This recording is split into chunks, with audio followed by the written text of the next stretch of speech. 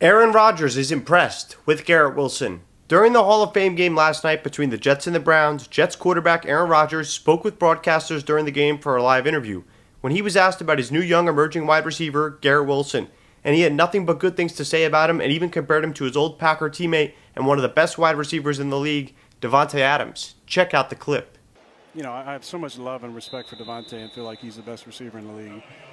So I don't say this lightly, but there are definitely traits that this 17 has that special 17 has as well. And I'm not going to put him in that category yet because Davante is in a category by himself. But Garrett has the potential to really be special in this league for a long time.